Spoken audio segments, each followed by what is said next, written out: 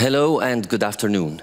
My name is Joe Maalouf. I'm an advocate for freedom of speech and human rights and the founder of Human Dignity Union, a newly established NGO in Lebanon. I will be hosting this session together with Preehti Nallu. Hello, Preehti. Preehti is from IMS, International Media Support, a Copenhagen-based media development organization working to support independent media in countries of conflict and transition. Preehti, you've been in Lebanon and you've seen a lot other than COVID-19. The revolution, one of the biggest explosions, non-nuclear explosion in Lebanon, among other unprecedented events. How difficult was it for you to witness all this? Well, thank you, Joe. As you pointed out, it's been a year of crises within crises for Lebanon. While the rest of the world is reeling under the pandemic measures, Lebanon, along with several lockdowns amid a severe economic crisis, also experienced the Beirut port blast on August 4th, where tons of explosives detonated, bringing down entire neighborhoods. So the need for media recovery is a tremendous challenge. And at International Media Support, we have been working with intensively with various media partners in the Middle East amid COVID, and particularly with Lebanon. And we'll get to those details later in the show. Indeed, one of the most debilitating pandemics in modern history took over the world this year. From the smallest island to the largest country, it has indeed become a universal challenge. With borders closed, airports empty, trains halted, most countries are struggling to find local solutions for global problems. The challenges are many, while good journalism is an essential tool in our recovery. It is also the most gravely affected areas, which is the topic of this session. Let's watch a short introduction from IMS Director Jesper Højbjerg. Now more than ever, we need news we can trust.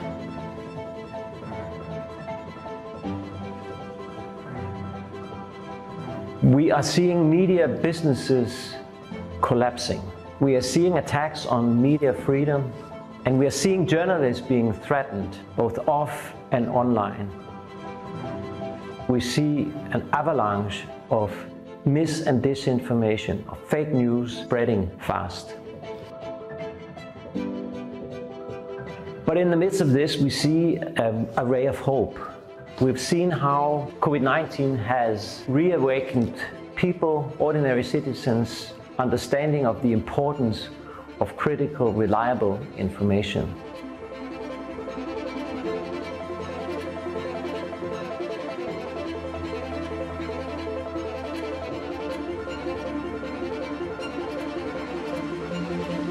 In IMS, we aim to support media across the world, and since the beginning of March, we have seen how media partners are finding new and very creative solutions to informing the public. In today's session, we'll hear from 8 parts of the world where IMS partners will report live on how global challenges have found very specific local solutions. Now, with an introduction from Copenhagen, we are ready to connect to the successful journalists and leaders who have found ways of telling the important stories through solutions and accountability journalism in a period where newsroom budgets are shrinking. Preehti, you have been working with these media organizations. Can you tell me more about what IMS does with them? Absolutely, Joe. One of IMS's core approaches is long-term partnerships. It is in our DNA to listen to the practitioners, the journalists and the media outlets that are living these challenges, so that we may form the full picture and help them in the most meaningful ways. And this is exactly what we've done at IMS in helping build local solutions-based journalism through media across 4 continents. And in addition to building their capacity, we also support rights groups working on freedom of expression and social and legal changes of media. And in this crisis period, we have looked at the challenges, but we've also sought solutions and opportunities, and we're thrilled to be presenting some of the insights of our local partners that have worked with IMS. Let's have a look at the world map that takes us around the different locations we're visiting today. We're going to be starting in the Philippines. And then we'll go to Lebanon, followed by Zimbabwe, Belarus, Myanmar, Pakistan, Somalia, and then Syria. And so thank you, Joe, for taking us around the globe in this short frame of time. Thank you, Preehti. We're going to start our journey. We're going to go first to the Philippines. I'd like to welcome my guest, Carl Javier. He's the COO at Puma Podcast, the first podcast network in the Philippines. Welcome, Carl. Hello, thank you. Let me start with COVID as an event. How did you find ways of creating engaging content during a phase where all stories roamed about COVID-19? And how did COVID-19 shape your podcast? So we had a regular news podcast, but it was very challenging because under lockdown, we had absolutely no access to our studio. It was unsafe for us to go and try and report stories on our own in the field. So we had to innovate and we had to try and find ways to continue to keep people informed. And we didn't want to compete with breaking news where that news kept changing every few hours. So we decided to try and capture people's stories. And so we began sourcing narratives from people on the ground. We threw out the idea of being able to control audio from the studio, and we just took whatever audio we could find from people reporting, people traveling, people in the hospitals, and then brought those together and started creating podcasts out of those specific stories. And then as the pandemic progressed, people were locked down, and we needed to try to find ways so that we could continue to find hope and to look forward. And so we actually launched new podcast properties that were providing people with a space so that they could offer ideas for when we were finally outside of lockdown and we could change our situation.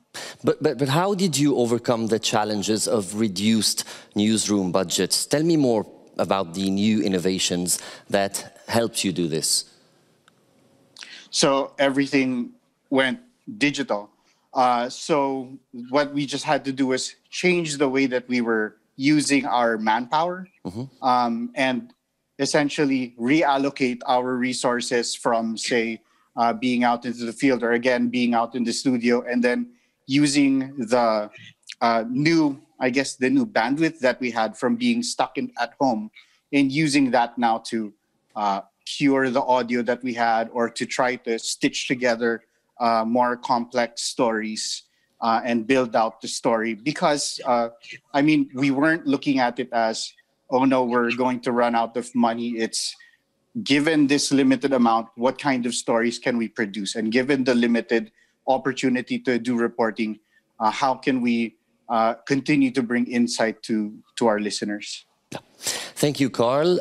We're going to move forward to my home country, Lebanon. My next guest is Alia Brahim. Alia is the CEO of Daraj Media. Daraj is an independent digital media platform created by experienced journalists. Alia, for instance, has worked on Washington Post, Al Arabiya, before she came to Daraj Media. Daraj's goal is to offer Arabic speakers an alternative kind of journalism free from political funding and influence. Hello, Alia. Lebanon is experiencing an unusual high level of pressure with the economic crisis that was amplified by the pandemic, and then one of the largest non-nuclear explosions in human history. How has this shaped your role in holding the powers at play accountable? Well, indeed, Joe, for the last year, since October last year, Lebanon has been ongoing one of the biggest crises in its modern history. To put it very fast, half of the population, more than half of the population is under poverty line. The local currency has lost more than 80% of its value. So the situation was already tremendously difficult when we started dealing with the COVID-19. And then comes the August 4 explosion, one of the biggest in recent history. I think that put us in front of the challenge, whereas as much as we stick to our role as what is in our DNA, an impact-driven journalism media company, what we did is we found ourselves in a position where we had to work with other partners in society on top of our journalism, obviously, but to fill in the gaps that the government is not filling. We're looking at a situation where you have to deal with reconstruction, you have to deal with education. Obviously, you're dealing with a situation where you already have very high levels of poverty. Inside, add to that a refugee crisis that is becoming increasingly more problematic every day. So just sticking to our role as a journalistic media was not enough at some point. We started dealing with other civil society partners, whereas we help them at least turn what policy papers, for example, projects that they are working on, basically what the government should be doing in a normal situation. Yeah. We found ourselves partnering with these people to help pretty much get over this crisis. Yeah. Alia, adding forces among independent media seems to be even more important now than before. Daraj Media is part of a media corporation with the focus on COVID-19 covering more countries. Can you tell us more about this?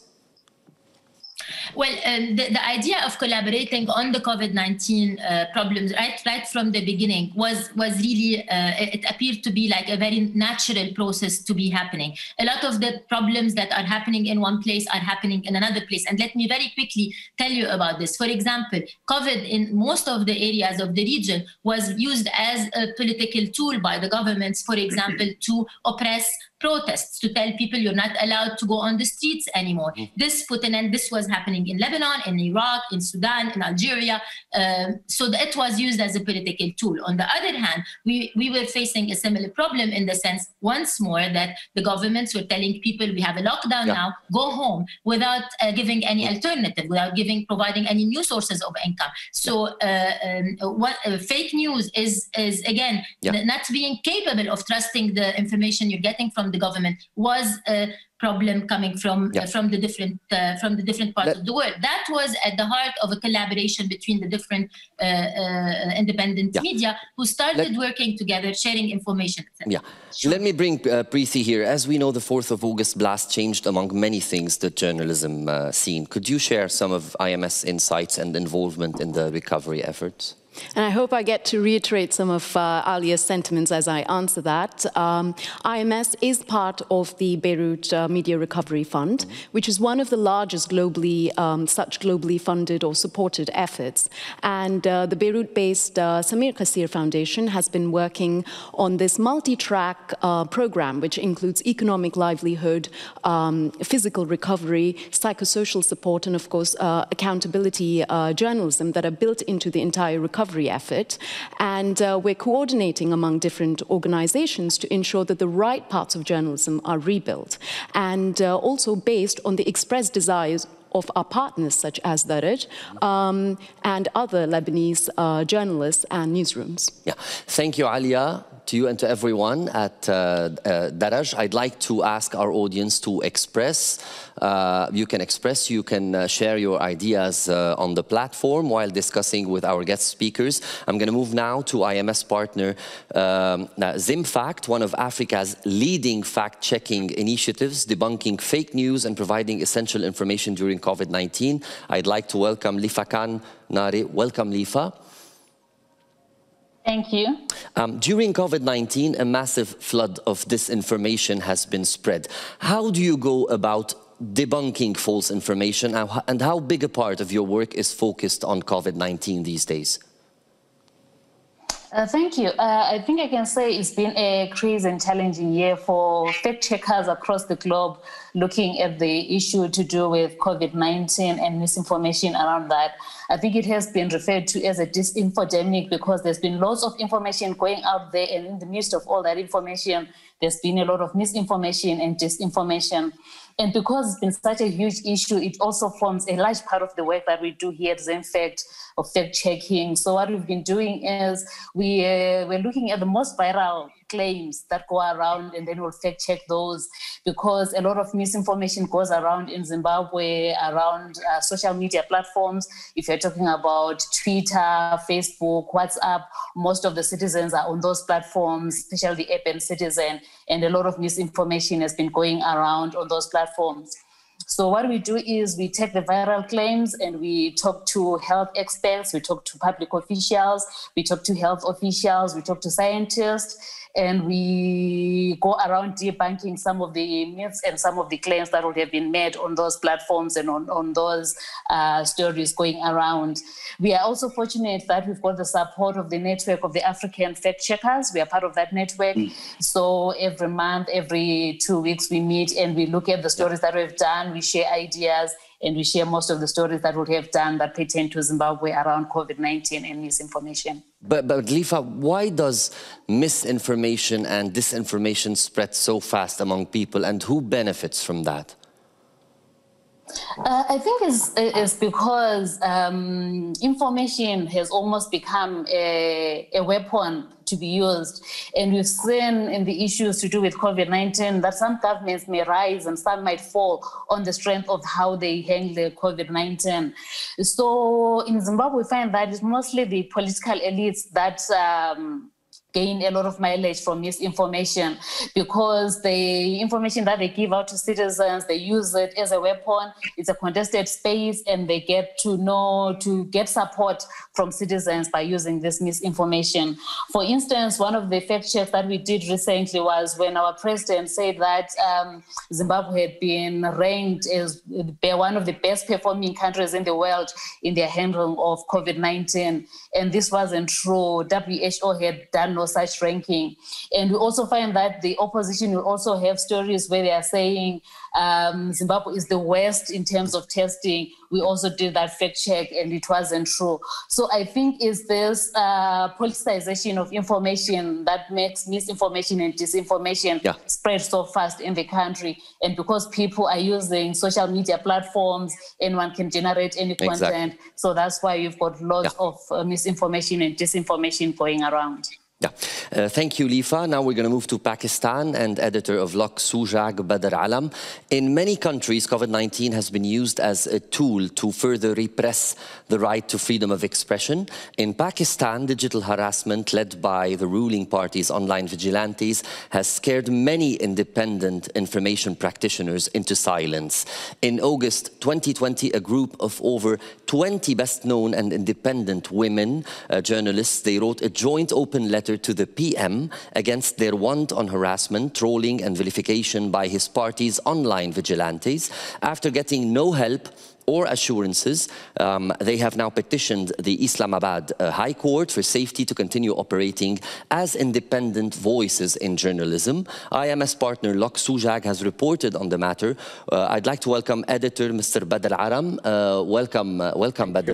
To what extent has the media been able to report during COVID-19 pandemic? It has been a very tough kind of a test for the media to report on this pandemic, because the information was not really forthcoming. The government was collecting all the information and actually depositing it at a central point and releasing it at its own whims and fancies. Sometimes figures were fudged, sometimes outrightly fake figures were bandied about. Like my Zimbabwean colleague has just said, the government at one stage said that the way Pakistan was handling pandemic was such an example that even the United States was following that, which was obviously not true. So it was difficult for the media to sift a lot of fiction from the facts of the pandemic and then report on it. And unfortunate trend in all of this is that most of the commercial media, mainstream media organizations were either buying the government propaganda or government data without questioning it, or they were just voicing or mouthing the opposition's unrestrained kind of a criticism of the government's pandemic's handling. So between the two polls, the real information was being lost and the media was not really able to do much about it. But having said that, there were individual journalists like the one we have profiled in our Lok Sujag reports. She's been doing a phenomenal job. Yeah. And there were many others who have done enormous amount of work to cancel out disinformation and misinformation and bring out correct information. But how would you describe the situation of journalists, and specifically female journalists exposed to online harassment? Journalism in Pakistan, like in most other countries in the world, has become a very, very dangerous profession. Especially on the social media, you face all kinds of harassment, all kinds of trolling, all kinds of threats. And our female colleagues are especially vulnerable to that. Whenever they break some news, whenever they report on something, their personal lives, their family lives, their ideology, even their looks become a subject of trolling and harassment and threats. Like you pointed out in the intro of this segment, many of them have felt so threatened that they felt the need to go to the highest authorities in the country and ask for some kind of an action against this kind of an harassment. And that action, unfortunately, has not come about. Yes, at certain individual and institutional levels, journalists have taken some steps to, ward off or try to avoid these kind of threats. But in most cases, they still persist, and female journalists in Pakistan are more vulnerable to these threats and harassments than men are, but even men are not living in a heaven right now. Yeah. Thank you, Badr. Preehti, speaking about the experiences of female journalists, our next guest speaker now is a female rights defender.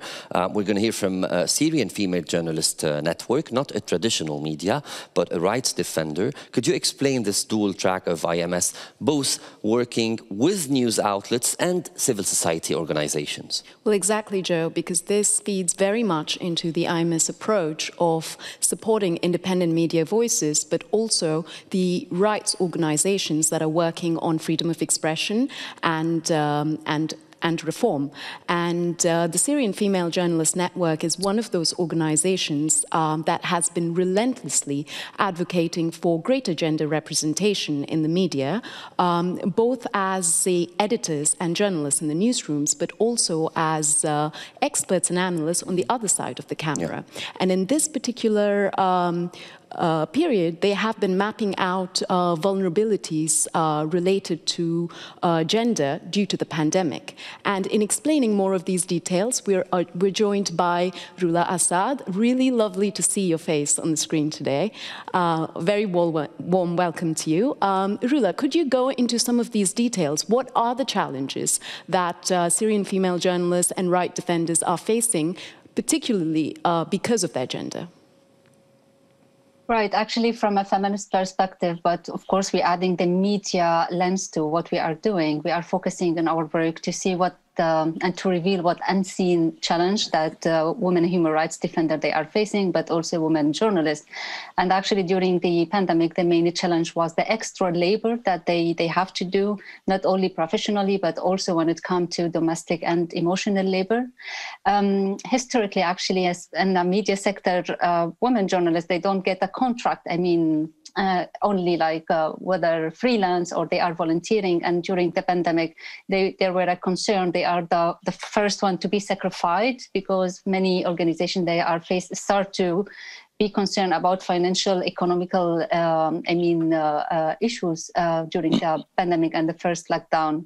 Of course, adding to everyone have been shared like restriction of the movement and then fear of getting the virus. And then, of course, if we are talking about Syria as a country, we are talking about a very vulnerable, fragile political situation, depending on where we are talking. And then we are talking about the health care that might provide with, but I mean, in the whole country, it's really very, I mean, critical related to the infrastructure of many sectors. So this is basically what they are share. Of course, that mean that they have to be locked down, and I mean, as male journalists, but of course, women, again, I have to highlight again the extra labor they have to do and to taking care of everyone as a woman, but also as a journalist when it comes to their work within the sector during the pandemic and the first lockdown precisely. Rula, you mentioned a very fragile and ever-changing landscape, and you've made quite a few gains over these years. Would you say that the pandemic period has created setbacks, and what would help with recovery in this period? Well, it's a quite a big question and challenging, because we are still trying to have a conversation, open conversation, and looking what our partner actually trying to see alternative. We are trying to adapt to the very harsh, situation by providing our partner with the internet service, because it's one of the main things that they have to do their work behind the computers from homes, and then to keep contact to the outside world, and then to produce content. And then during the pandemic, we try to highlight more about live experience of women journalists, but also to be focused on the different materialities of the experience. And this is what the women journalists start to provide, more insight from how, for example, the discourse in the social media have been targeted women in it generally, but also women journalists and women human rights activists who dare to talk about, for example, domestic violence, sexual violence during the pandemic and lockdown. And they are the one who brought this issue to the public. So basically, we are still trying to be very realistic with the alternative we are providing by keeping everyone motivated, but also taking care of everyone. I mean, our team, but also the partners. So trying to do collective well-being, but also individual, by giving more space for all the challenges, stress, and trying to be more sensitive of what this pandemic it's brought to the sector, and unseen one. I mean, of course, everyone looked at home, but then what's happening there? And if we want to put the gender lens and from more intersectional lens, like also talk about the class, ethnicity, Sure. where they face gender, of course, it will add, more information to what we are receiving, just like we're talking simply about women journalists during the pandemic.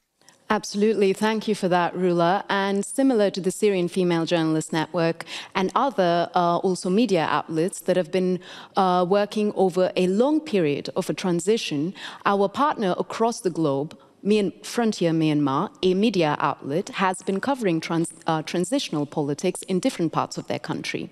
Today, Soni Sway, their CEO, joins us. Thank you so much for being with us, Soni. And let's jump straight into the crux of the matter. Has COVID been used? How has COVID been used as a tool of oppression in Myanmar in this period? Well, we just the second wave just started like a little bit before 1 month before the elections, so that was a kind of crazy for everyone to cover both COVID and the elections. Unlike the first wave, second wave was quite severe, and the government has to issue the very tight regulations because election was just around the corner, and media business wasn't listed as how do you say, essential business to run. So including all the medias, including Frontier, but apart from the state-run newspapers, we were basically asked to stay home. And so that basically changed the whole game. And we had to figure out how we going to cover elections and the COVID. So this is a very a unique situation for us. And, if we go out and get the job, do what we have to do, then if we get caught going out, then we might probably get charged by the the imprisonment, not long ones, but still we can get into the trouble. So I think that applies. This regulations apply not only to the media, to pretty much others businesses as well. But we had to find a way to cover both COVID and the elections. Yeah, that was quite interesting. Well, thank you for that, Sony. And he's referring to the elections that happened in Myanmar in November, which created issues with access due to COVID restrictions. And we'd love to hear more about that and hope that the viewers will have some questions and perhaps even some of the solutions that Frontier Myanmar would have found. But perhaps we move on to the next section then. Yeah, we're going to move to our next guest from CityDog. CityDog is a leading independent internet magazine in Minsk. Even under difficult circumstances, the media has proved to be viable during its 7 years. CityDog was working with IMS during the startup. We're going to hear from Irina Vidanava, the CEO at CityDog. Hello, Irina. Hello. Thank you for having me. Thank you for being with us. How did CityDog role change during the pandemic, during COVID-19? Well, in Belarus, the situation was a little bit different than in some other countries because during the first wave, our government discarded COVID as something not serious. They were hiding numbers of registered cases and victims, including death rate, and it was independent media that took a role on uncovering the truth, on reporting and informing the public about the real situation, while at the same time it was citizens, people, volunteers who mobilized to provide assistance to frontline medical workers and also to help the victims. At CityDog, the civic engagement, fostering civic activism and building communities was at the core of our concept and editorial policy. So in the crisis time, the role that we played from the start just became even more significant and relevant for the society. So we don't just report on the situation, but we stay true to our mission. We listen to our audience and its needs. We are trying to provide them with solid advice. We publish a lot of guides and explainers, but most of all, we feature active citizens and inspire others to become active as well. But since I think 8 months, you've been affected by not only COVID-19, you've been affected by the political instability. How did this affect all what you're doing? How did this affect CityDog? Yes, the situation got worse as we also, like Myanmar, had elections on August 9, which were reached and followed by mass protests, which continued until now for 3 months already. It coincided with the second wave of COVID, which is even harder than the first wave. So on the one hand, our audience, as the audience of other independent media, increased significantly. On the other hand, we all know that business models do not work in the state of emergency. We benefited actually from the business models that CityDog has, which is prepaid, pre-packaged special partnerships, which were lined up before the COVID pandemic and before the elections. But we anticipate that the things will get worse and tougher from now on. So the economic challenges will be really, really bad for us and for other independent media.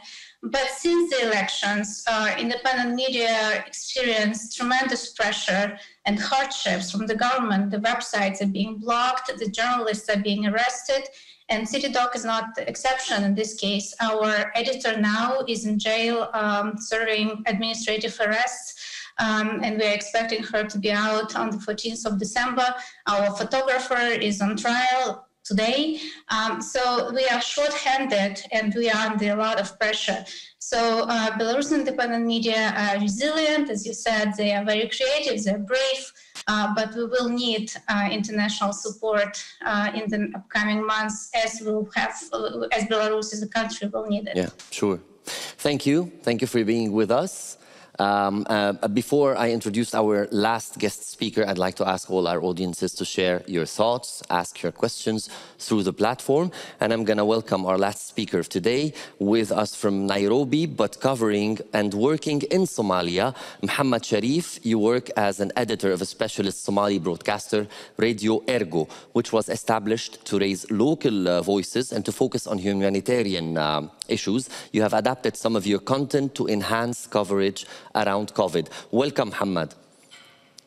Could you explain to me how and what were the means and tools that you deployed to spread awareness around COVID-19 crisis and the precautions that you've been telling people about them? Thank you. We already have years of experience in how to reach different Somali audiences effectively with accessible and locally contextualized information on critical humanitarian issues. We are on air every day across the country with reporting from the ground and special daily and weekly segments on key issues affecting communities' lives and livelihoods. When the lockdown measures were implemented in Somalia, we quickly developed new programming segments to communicate around COVID. One of the challenges we faced was that Somalis did not believe that COVID was real or could affect them. People were saying COVID didn't affect Muslims and all you needed to do was pray. So as an example of our response, we asked and selected Islamic leaders who are very powerful leaders in the community to take part in radio programs explaining medical and public advice on COVID in the context of Islamic teachings. Also, we encourage our listeners to call in to our feedback platform with their questions on COVID, which we had Somali-speaking doctor. Yeah. And we had few doctors answer in a weekly program. It's very important, as you know, to listen to what people have to say and to engage them in dialogue. We also use radio drama, which is very popular format in Somalia. And we started a family drama series raising COVID issues entitled The Safekeeper. But since you were telling me that some people do not believe that there's COVID-19 and you needed to use some Muslim figures to spread awareness, how do you see the long-term consequences of COVID on these communities in Somalia? Yeah, thank you. Most things are back to normal at the moment in the sense that Somalis are under the impression that COVID has gone. So for us at Radio Ergo, we feel it's our role to broadcast information on how to keep safe, and because the virus is still there. There's the negative part that people are ignoring the reality. The positive part is that the media managed to come through the crisis. We were really lucky that we had donors through IMS to continue covering salaries, while many local radios saw revenue disappearing because the commercial advertisers stopped using them. Yeah. It remains to be seen what the long-term effects are, as the risk of second wave of COVID remain, and we don't know what the impact will be. Thank you, Muhammad, for being with us. This year was definitely not like every other year for everyone, with no exception. But allow me to talk about some individuals whose lives were turned upside down during this year by fellow journalists and reporters, radio hosts and TV hosts. These people who spent most of their lives on the field, covering stories, talking to people, interacting with communities, working under pressure to deliver, working day and night to report. Some of them are jailed, some of them are arrested, beaten, tortured, kidnapped, or assassinated. And this year, most of us are facing budget cuts, job cuts, and sanitary risks. For those people, a big salute from everyone here at The Hague. Preehti, I think we do have some time to answer some of the audience questions. There are quite a few questions coming in, and it certainly doesn't do justice to our speakers to reduce this conversation. But since we started on Lebanon, and given the immense challenge that the country is experiencing, perhaps it's worth looking at one of the questions, which is we've talked a lot about creative local solutions. Since we are in an international setting today, what can the international community do and what can they do better? Alia, would you please answer that for us? And sorry to have to keep it short, though.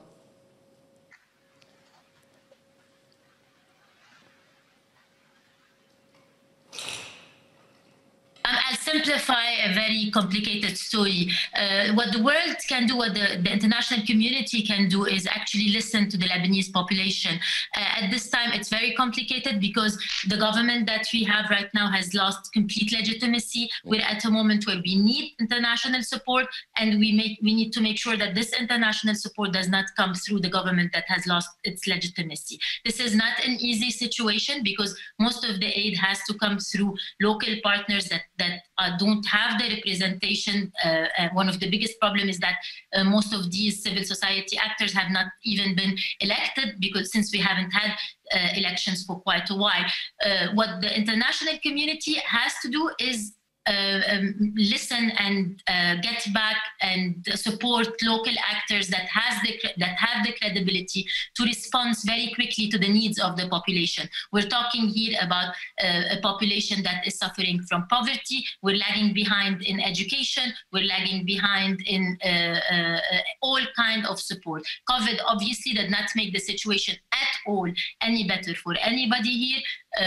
Just keep listening. Our biggest fear is that Lebanon is going to get forgotten. The story is going to become less important to the international audience. And this, if this happens in a country at the crossroad right now, becoming just a headline nobody wants to talk about, this could impact the livelihood of not just Lebanon, the region around it. So just don't make Lebanon an item an item down on the list of priority of the international community. Most importantly, don't go for the easy solutions, because we have a history of that. Go for something that could have strategy to rebuild, to actually try to help the Lebanese get where they want to be. Since October last year, the Lebanese have been on the streets. Today they are not, because they're exhausted, because they have said what they really want. Right. The country is completely ungovernable, but we need to get to the next step. Absolutely, Alia, and thank you for those reflections which apply to all of the countries that we've visited today. And we'd love to keep up these discussions, and this is just the start of discussing local media responses to global challenges. And I'd like to thank you, Joe, and I'd like to thank UNESCO for facilitating this illuminating discussion. And I wanted to end on a note by an author that talks about footpaths, how footpaths give the travelers reassurance. They do not abandon him in the middle of the unknown. They may traverse difficult country, but they're safe, securely anchored at both ends, the lifelines along which we move without fear. And I think that aptly sums up the spirit of this particular session, that is what journalism does. It guides us through difficult terrain. Thank you very much, and we hope to see you online.